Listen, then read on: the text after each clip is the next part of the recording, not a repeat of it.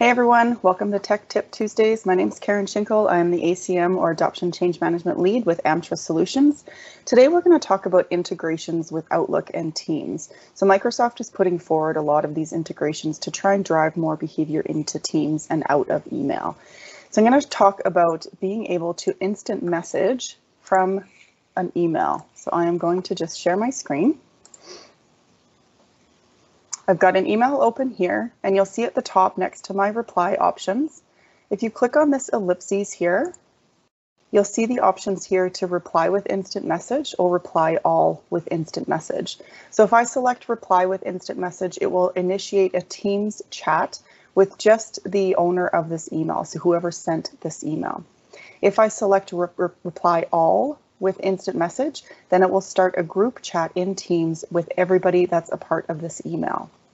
So great way, again, to move your conversations from Outlook into Teams. That's it for today. Thank you. Have a great week.